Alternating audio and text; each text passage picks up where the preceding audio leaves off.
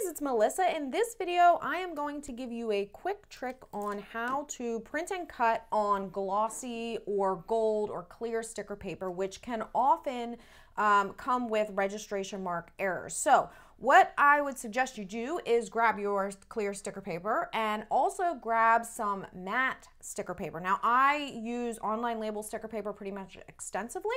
So here what we're doing is just trimming about 1.5 inches strips. So one sheet of matte paper cut into strips. What you're going to do is you are actually going to use this at the top and in the bottom left corner of the glossy paper. So again, clear paper, you can see the metallic, it just gets a glare from above, which makes registration marks difficult for the cameo or portrait to see. So you're going to take the liner off of one of the strips, and then you are going to place that strip at the very top of the clear sticker paper.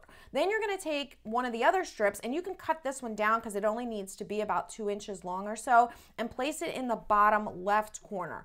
Now in Silhouette Studio, you do want to make sure that your designs are all well within the registration mark area. You don't want the designs themselves printing on these strips at the top. So then all you're going to do is load the sheet into your printer, and you will, from Silhouette Studio, go ahead and print. And what you're going to see is that the registration marks print on the matte material as opposed to on the clear, but the stickers themselves print on the clear material. So this makes two big differences. One, because you're using matte material, which is easier for a printer to grip, the rollers find it quicker, and you make sure that you are printing in the right area. And then secondly, when you do go to print and cut, your cameo has an easier time finding the registration marks because they are on a solid white matte material, which cuts the glare, and it is easier. This will help you to get a